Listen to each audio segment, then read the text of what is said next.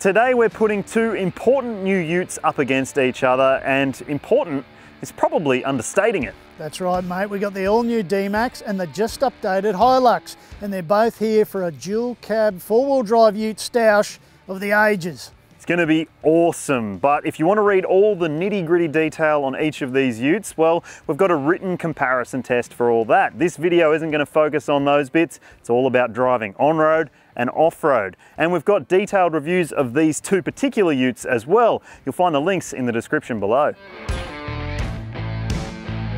So just what do we have here? Two dual cab diesel four-wheel drive utes with automatic transmissions, both of which are near the top of their respective model lineups. The Isuzu D-Max we have is the LS-U, which is one step down from the top of the new generation D-Max lineup. And that price is the list price. Check out Auto Trader for drive-away deals. It's relatively close on price to its rival in this test, the Toyota HiLux SR5. Well, to be precise, this is the SR5 Plus, which adds a few non-necessary extras to the equation. As I mentioned before, you'll find all the detail on what you get and what you miss out on in each of these particular models in the written comparison test, which you'll find the link for in the description below. And trust me, there's plenty more stuff there. Now, if you want to watch Matt get stuck into the on-road driving impression, then stay tuned. But if you're a little bit impatient, or you want to see more of my ordinary mug, and you want to watch some of that off-road action, you can scrub ahead. The time codes are on screen now. Or you'll find the chapter markers if you're watching on YouTube, so that makes it a little bit easier for you. And if you are on YouTube, don't forget, hit like, hit subscribe, share this video with your friends, and hit the bell icon to stay up to date with all our latest content. Now, let's go for a drive, shall we? The big thing you need to know about this HiLux is that it keeps the same engine, but it's got more power and torque, and it's got plenty more power and torque than the all-new D-Max. That's right, we're talking 500 Newton meters, and that is the figure that counts when it comes to utes. The D-Max, only 450, so you might need to keep that in mind. And the thing with the HiLux is that it does feel more peppy than the D-Max in terms of its acceleration and its response. There have been improvements to the refinement on offer in the HiLux, but it's still quite noisy. You will notice the diesel engine clattering away under throttle, and while you do get that extra push when you put your foot down, it is audible. Part of that is to do with that extra power and torque, 150 kilowatts, 500 Newton meters, and also it comes down to the transmission, which does tend to work towards keeping you in the sweet spot of the torque band. That can mean that the transmission does sort of skip between gears, and you might find that a little annoying because this isn't the quietest engine out there. You can hear it doing its business, and that can be, well, a little bit annoying after a while. But generally, the power and torque, the engine, the transmission, they all work, and you get away pretty well in this thing. Toyota made quite a big deal of the fact that they have retuned the suspension in the HiLux and made it more passenger friendly, apparently.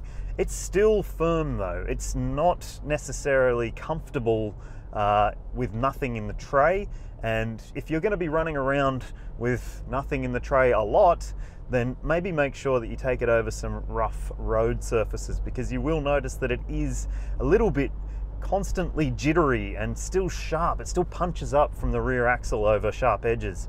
I mean, it's a ute, so you've got to expect some level of discomfort from the rear end, especially with nothing in the back. But I will say that I don't think it's as good as it could have been for the retuned suspension.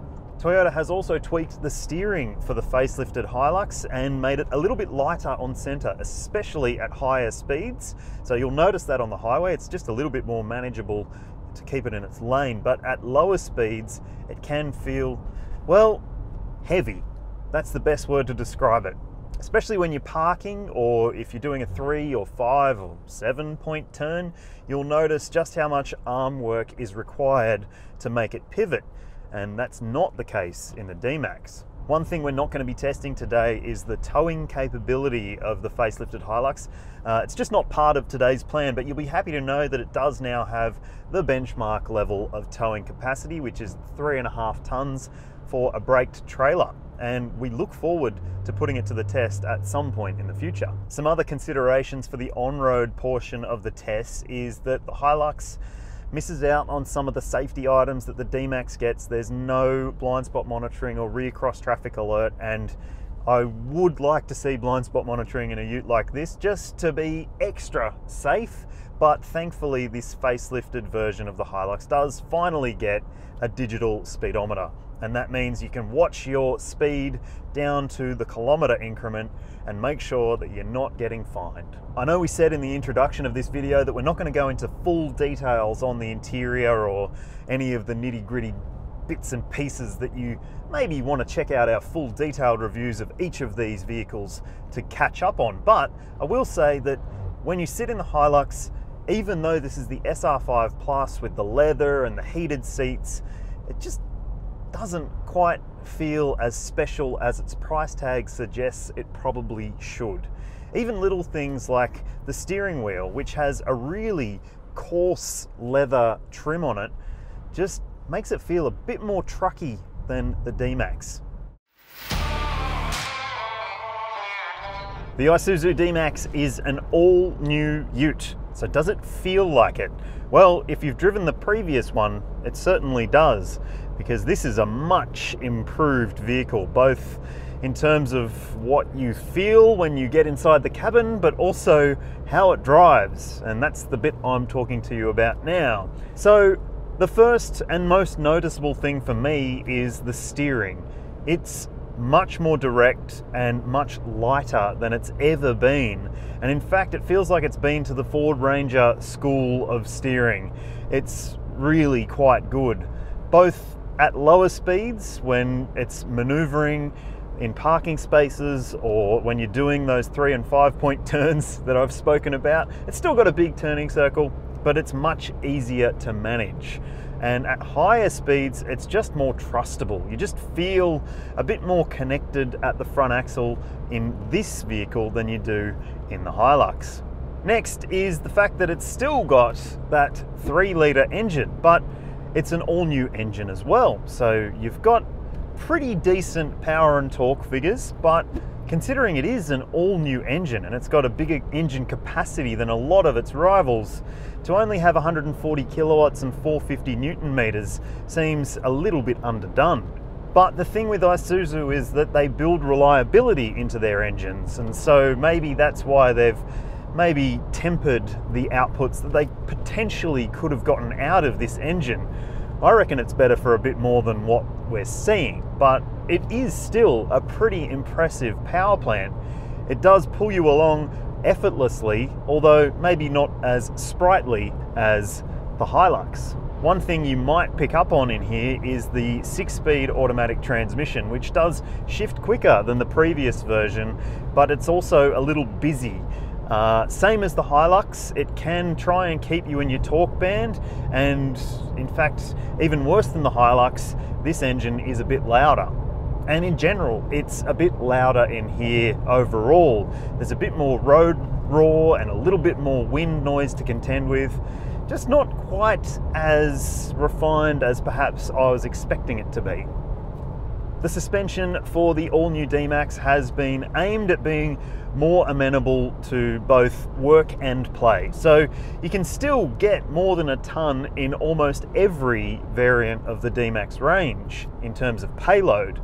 And we're not testing that today, so don't get too excited about seeing 1,000 kilos of stuff in the tray of this ute, but we will get to it at some point in the future, so stay tuned. And when it comes to the play side of things, well, it is much more comfortable than it has been in the past. The previous generation D-Max was, well, fairly agricultural in terms of its road manners, but this one is much improved. I'm not saying it's the best in the class. I think that still falls to the likes of the Ranger and Amarok in terms of driving dynamics, but wow, it's pretty nice.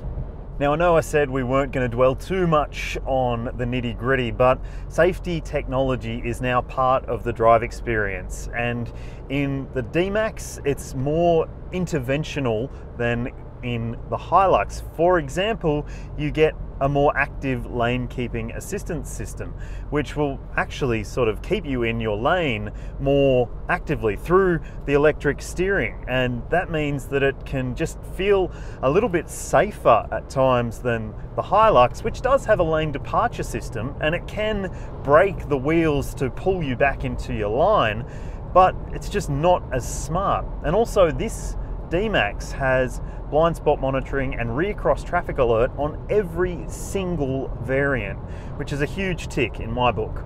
That's in addition to things like AEB with pedestrian and cyclist detection and adaptive cruise control on every single automatic model. So this is impressive. And as I mentioned when I was speaking to you about the HiLux, inside the D-Max just feels, well, all new. And I guess that's what a lot of people want. The big screen in this LS-U spec, 9-inch screen with Apple CarPlay, which you can do wireless Apple CarPlay as well, and Android Auto. And now Toyota's just catching up with USB Connect, Apple CarPlay and Android Auto. So it's just a more, well, slightly more high-tech place to be. And it's also got really comfortable seats as well. In terms of other elements to the cabin that are worth discussing, there's nice materials, and you also get a big digital instrument cluster for the driver. Plus, while you don't get things like leather seat trim or electric seat adjustment or seat heating, it does all feel still pretty nice in here.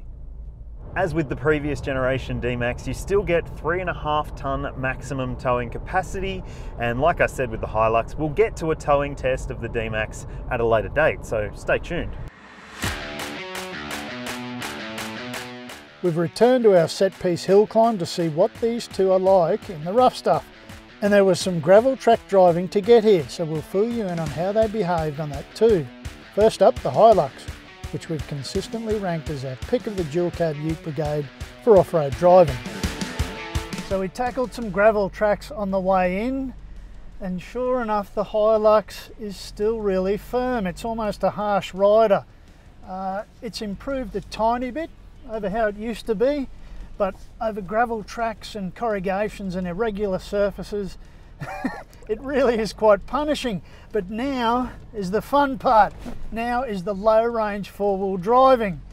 We're on a bush track with deep ruts.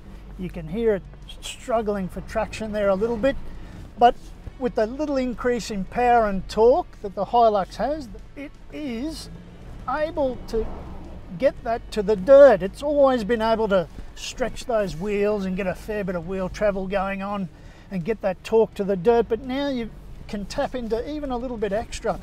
That torque is right there. You don't need a lot of momentum, you don't need a lot of heavy foot. This is a serious track. I've seen modified vehicles, heavily modified vehicles, struggle up this, and this has been washed out with recent rain. I can't get enough of this thing. This hill is unreal. So we're still climbing up. Now what I did wanted to mention is that as standard, the HiLux is on road-friendly tyres. They are Bridgestone Jewelers, and you could easily improve its capabilities off-road with a good set, a decent set of all-terrain tyres.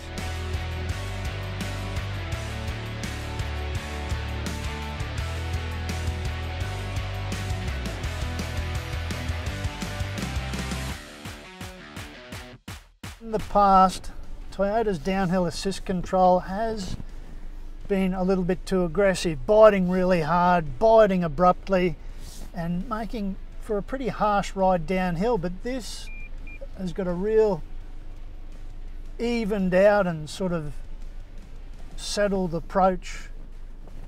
It maintains your momentum. You can even get off the accelerator. You don't even need to touch the thing. You don't need to touch the brake, because those electronics are chirping away. They're doing their job, and they're really holding it firm. It's probably maybe about 3 or 4 k's an hour at the moment, so you really are in control. And the HiLux is nice and stable and settled. You can take your time, you can look around at the terrain, make sure you've got the right line. But the HiLux, as long as you take your time and you're patient and you do more than considered driving, then you're absolutely fine. The HiLux really is one of the utes, one of the four-wheel drive utes that you can count on.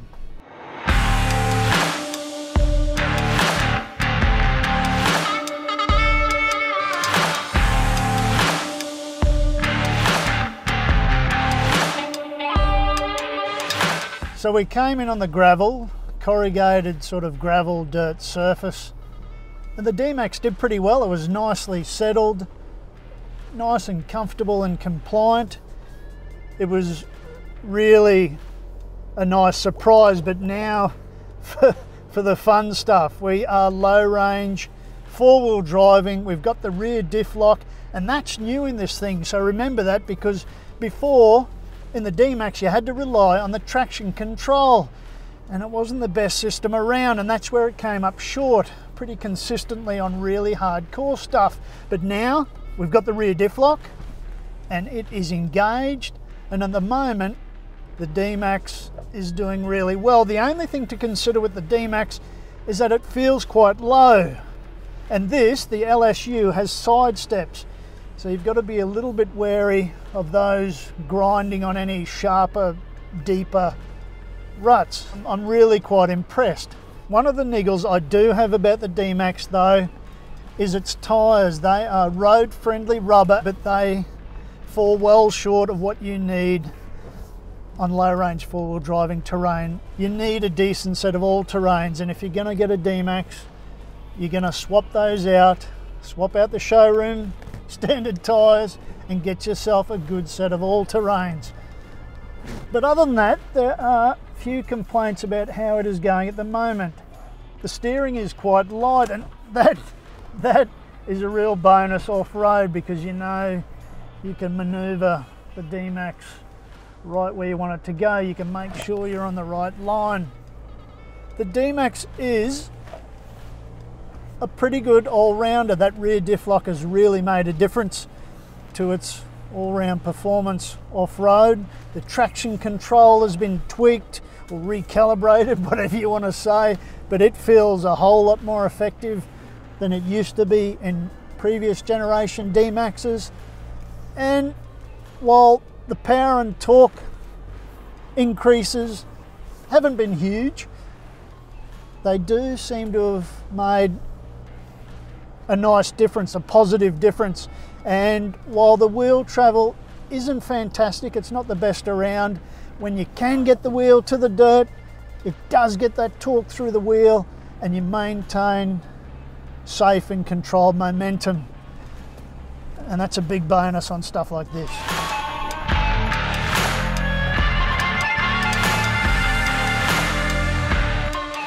So it's holding us at a nice controlled pace. It's pretty damn steep, take my word for it. And 3Ks an hour is ideal. We've got controlled forward motion. There's no rush. There's certainly no freewheeling. And again, nice surprise, handling it well. But yeah, I would get rid of those tyres.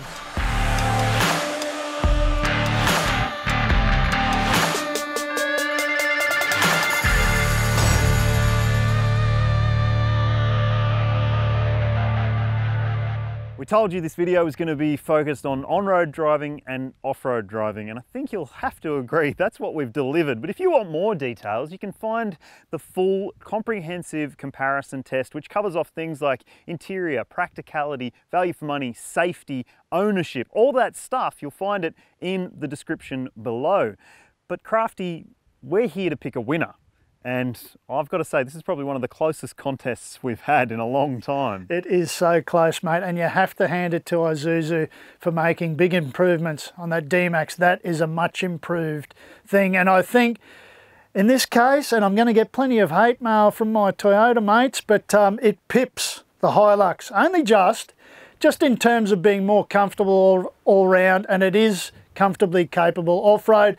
Just not quite as much as the HiLux, but it beats out the HiLux in every other aspect. Again, only by increments, tiny bits, Yep. but it gets there in the end. Now, if you agree with that, be sure to let us know in the comments section. If you disagree with Crafty, we'd love to hear from you even more, because we know just how much people love their Hiluxes. But thank you for watching. It's been one of the best tests we've done in a while, and we hope that you've enjoyed it. And if you are still watching on YouTube, don't forget, hit like, hit subscribe, share this video with your friends. And Crafty, I agree with you, the D-Max is the slightly better ute in this test.